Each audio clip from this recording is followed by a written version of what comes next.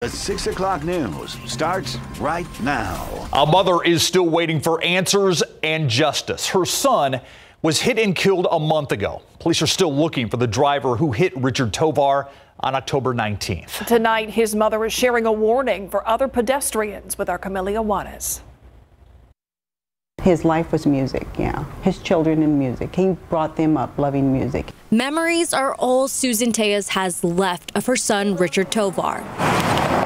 The rapper and father of 3 was hit while walking along West Commerce Street near Northwest 24th Street and Our Lady of the Lake University.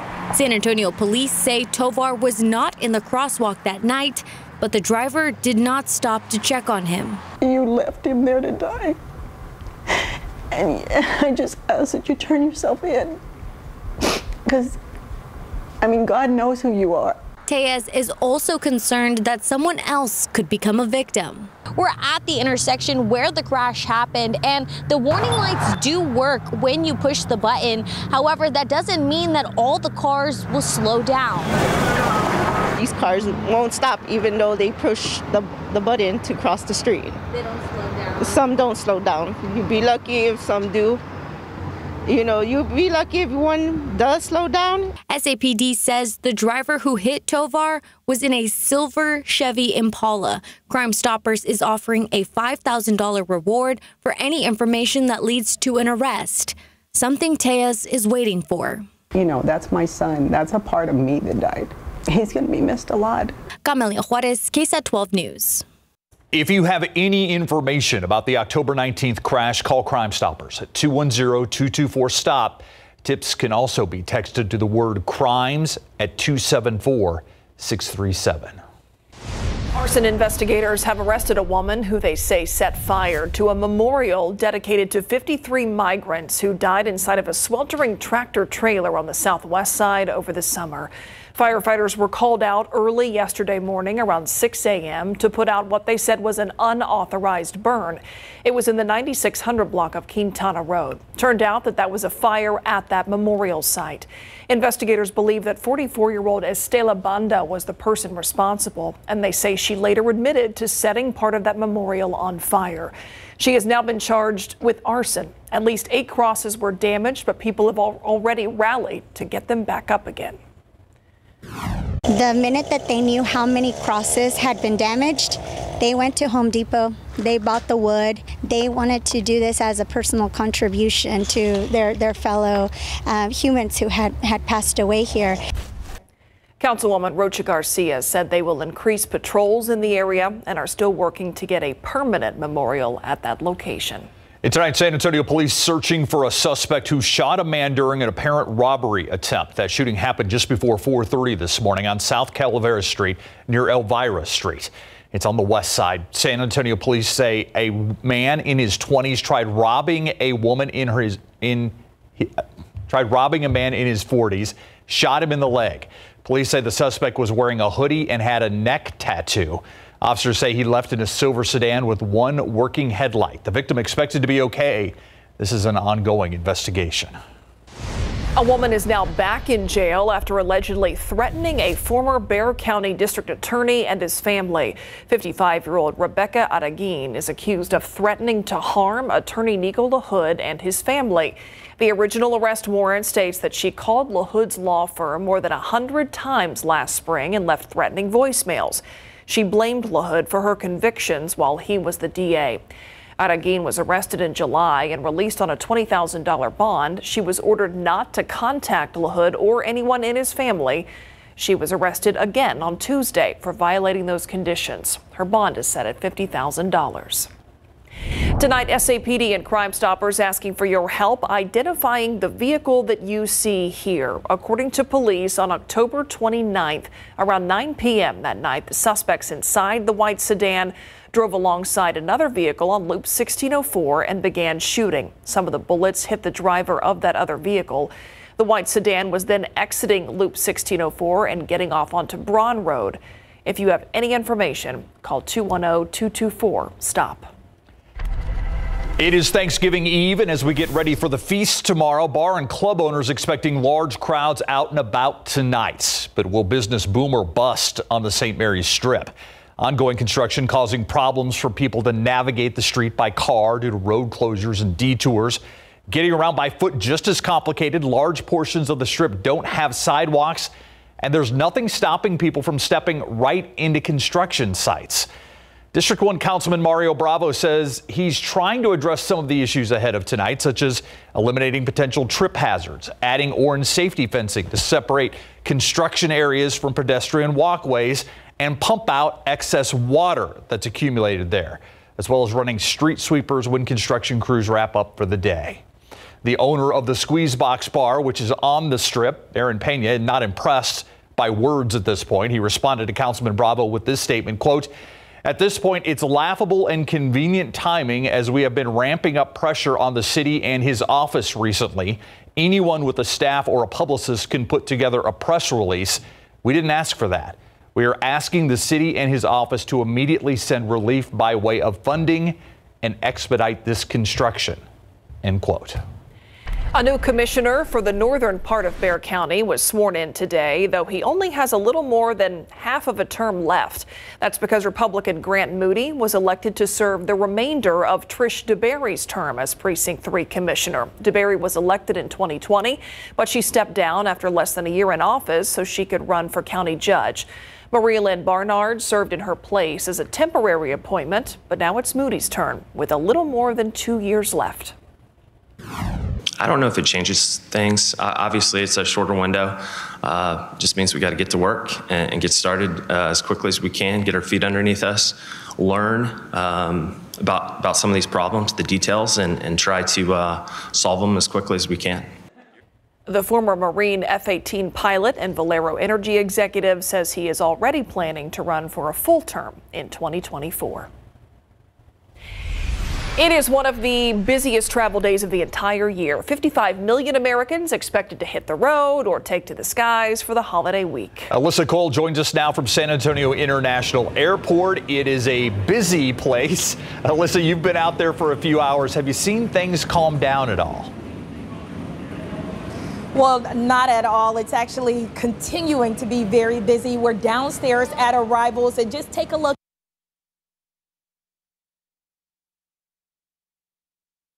of cars building up there. They're all waiting to pick up those passengers, and airport officials tell me they're expecting it to be very busy well into the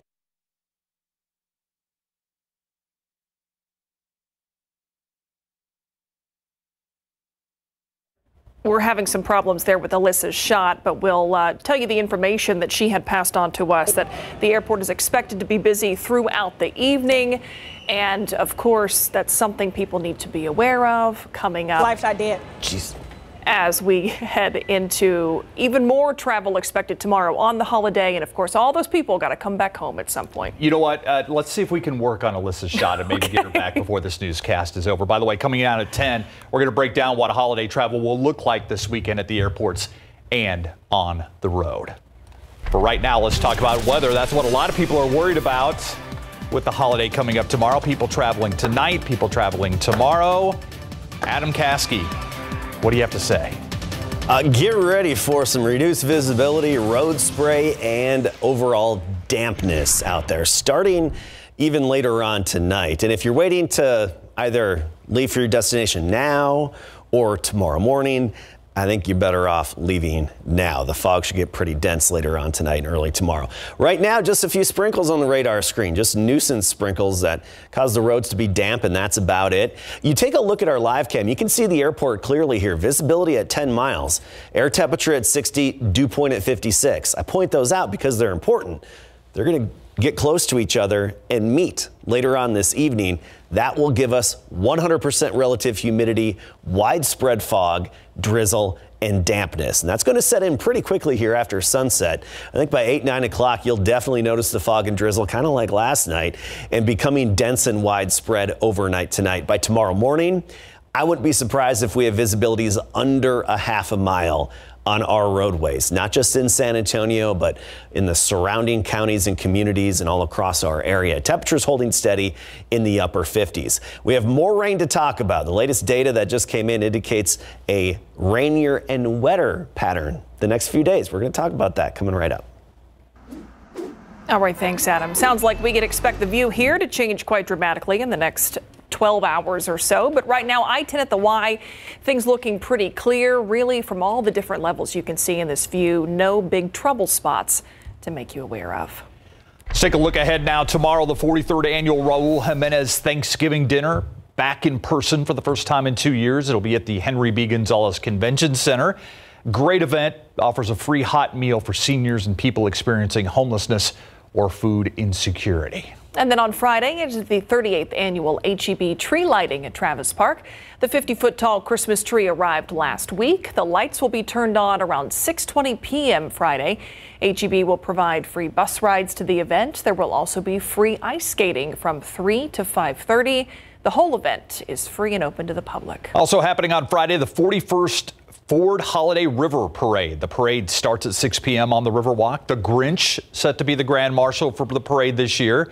The theme this year is tastes and traditions from around the world. Tickets available to purchase now. You can find a link to buy your tickets on KSAT.com.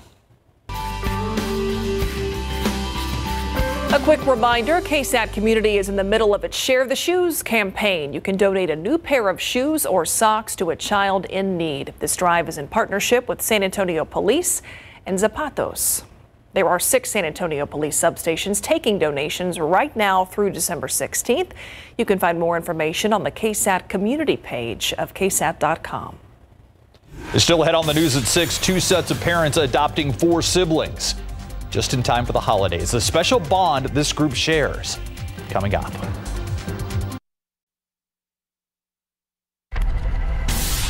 Bringing a community together nearly 6 months after tragedy. The annual event that's uniting Uvalde at Thanksgiving through a good meal. Shared memories of those who should be there. It's tonight on the Night Beat at 10. The joy in their faces unmistakable. 4 siblings have 2 new sets of parents during National Adoption Awareness Month. The adoption of the boys on the end was finalized today in Comal County. The little girl and boy in the middle had theirs last Friday in Bexar County. Their homes will be about 40 miles apart, but as Jesse Degollado tells us, they'll be connected by love. The 3 brothers and their little sister posing for their Thanksgiving photo. Are a rambunctious bunch of distinct personalities. It said Emily, the sassy one, has the makings of a doctor. She loves to take care of people and care for them. Paul, the quiet, intelligent 8-year-old with a winning personality. He's going to be our engineer or used car salesman, one or the other. The 5-year-old X-Man. Xavier is Mr. Energy. He is. His nickname is Wiggleworm. And the big brother watching out for them, 11-year-old Andrew. He is learning to play the violin and is very excited about that. A middle school teacher and a Bexar County prosecutor, Chris and Melissa Rust, and a pastor and registered nurse, Scott and Brandy Richardson, had the same reaction when they saw them. We just were in love with the kids. There was no question. We loved them like instantly. The goal was to keep the siblings together, but to get the individual attention they needed, it was decided the Richardsons would adopt Xavier and Andrew, and the Rusts would adopt Emily and Paul. By then, the couples had formed a friendship during weekly visitations, driving between New Braunfels and the south side of San Antonio. We got a really good package deal here. We got 2 amazing kiddos, 2 extra amazing kiddos, and then we got a whole nother family. Both homes with a shared faith. This was his plan. The Richardsons and the Rusts say there's no doubt they're bonded for life by the siblings they love and who love them in return. It's just amazing. Jesse Degollado, KSAT 12 News. Certainly a lot to be thankful for there. Home for the holidays. Yeah. Everybody focused on the forecast, of course. We're going to be spending a lot of time with friends and family, trying to plan out what's going to work with the weather. Caskey. Well, you know, if you play those flag football games or just outdoor football games, you know, on Thanksgiving, yeah, it's going to be a muddy one. Get ready to get real muddy out Bring there. a change of clothes. Yeah, have a change of clothes. Yeah. Absolutely. Get ready for dampness tomorrow, and I think most of the real rain and accumulations will hold off until Friday. So let's just talk about it all here, and let's look at the rain chances first of all. And tomorrow, It's a slam dunk for the morning fog and drizzle. Okay, that's 100%. But the actual showers, about 60% most of the day. We get into the nighttime hours, and that drops to 40%. Friday, I boosted it up to 90%. I just think we're going to have an old-fashioned rainy day with the showers coming and going. At times, they'll be moderate to even heavy in nature. Right now, we just have the low clouds and a few little sprinkles being detected by the radar. You see some of these very light green colors moving to the northeast near Seguin, even parts of San Antonio seeing this activity moving into Garden Ridge. This is very light in nature, just light sprinkles moving into Chavano Park, almost Hollywood Park as well, but to hit 1604. This is the nuisance rain. It doesn't add up to anything, it just kind of gives you a damp roadway, and that's about it. Here's the big picture. This is what we're watching. We've got two systems that are coming together, one dropping in to the Rockies here, headed down toward Denver. You can almost identify that little swirl in the upper level flow here, along with some energy coming in from the Pacific that's going to help out just a little bit. These are going to merge together and basically turn into one big cutoff upper level low in far west Texas and northeast Mexico over the next few days. What does that mean for us? Dampness and then some good soaking rain, especially as we get into Friday.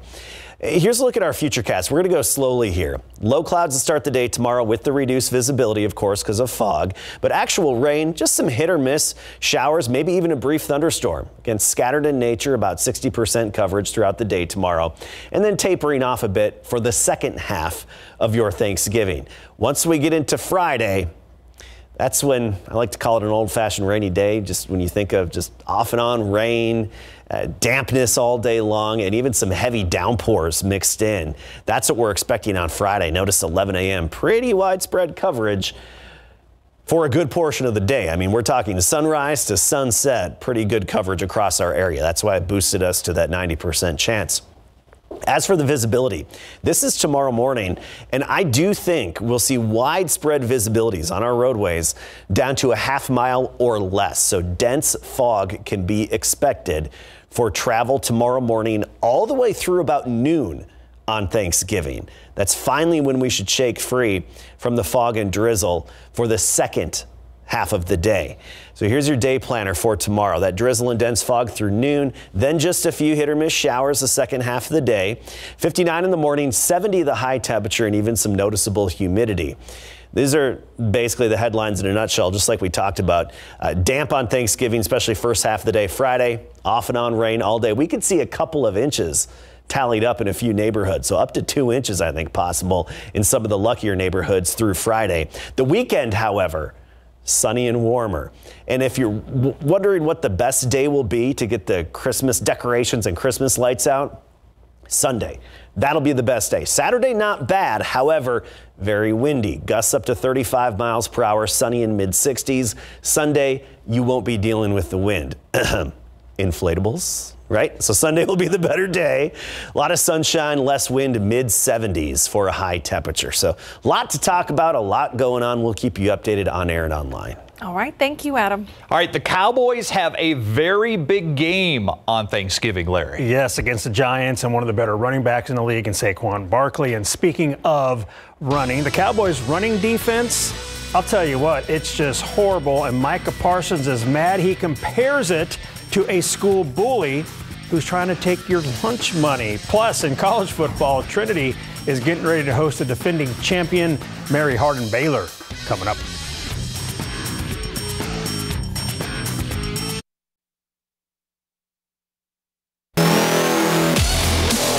Spurs will try to snap their 5-game losing streak when they host the New Orleans Pelicans tonight, the start of a 3-game homestand for the Silver and Black. The Spurs are not happy with how they played defense on their recent 5-game West Coast swing. Guard Trey Jones says defense has been their main focus the past few days. Yeah, it's definitely our defense we got to focus on first. You know, offense will come and go. Shots, you know, will hit some nights, not hit other nights, so can't really control that. But defense, you know, you can control every single night. Spurs and Pelicans will play tonight at 7 at the AT&T Center. Josh Richardson is out with right ankle soreness. UTSA Roadrunners senior quarterback Frank Harris was named a semifinalist for the Earl Campbell Tyler Rose Award for the second straight season. Harris is one of 16 semifinalists for the award, which recognizes the top offensive player in college football with ties to the state of Texas. Since it's Thanksgiving week, Harris was asked what is he thankful for. Thankful for my parents, my siblings, my family as a whole, the whole university, my teammates, coaching staff. Thankful for a lot. You know, I'm blessed to be in the position that I am in, and just not really words to explain how fortunate I am to be in the position that I am. Would have never guessed, you know, I'll be playing at UTSA, having the success we've been having. So definitely grateful for everything, and I don't take it lightly. UTSA will close out the regular season against UTEP Saturday, 2:30 p.m. at the Alamo Dome. It will also be Senior Day and Fan Appreciation Day, where following the game, fans will be allowed on the field to meet the Roadrunners. After opening the NCAA Division III football playoffs with a 14-7 home win against Hardin-Simmons, the Trinity Tigers are now getting ready to host Mary Hardin-Baylor, the defending D3 national champs. The Tigers are 11-0 this season. The Crusaders are 10-1. Trinity won its first playoff game since 2002 last week, and now they have to find a way to get by the Crusaders. They're a good football team. They have a very explosive offense. They have a very good defense. They have a good culture. They've been cultivating it for a while now, but just similar to us, just putting the building blocks all together. So it should be real fun going against them. They're very, very explosive on offense. They've got tremendous athletes. They're physical up front. Defensively, they fly around to the football. It's not. It's extremely rare if you turn on the film and they don't have 8 guys around the football. So we're gonna have to play our best football game, but we're excited about the opportunity. Trinity will host Mary Hardin-Baylor Saturday at noon at Trinity. The Tigers are in the second round of the playoffs for the first time since 2002. Pro football coverage, powered by Davis Law Firm. The Dallas Cowboys will host the New York Giants tomorrow at 3:30 p.m. And once again, the boys' run defense will be front and center, trying to slow down Giants running back Saquon Barkley, who's second in the NFL this season with 953 rushing yards. Micah Parsons said teams will continue to run at them until they can stop it, and he's comparing it to a bully at school. People are going to still try you. It's almost like a bully trying to take your lunch money every day. Until you say, no, that's enough, they're going to keep taking your lunch money. So I'm at that point where that's enough. You're not going to keep trying to take my lunch money. Do not try to take his lunch money. Especially not on Thanksgiving. Don't take his lunch money on Thanksgiving. No, sir. Yeah. Thanks, Larry. We'll be right back.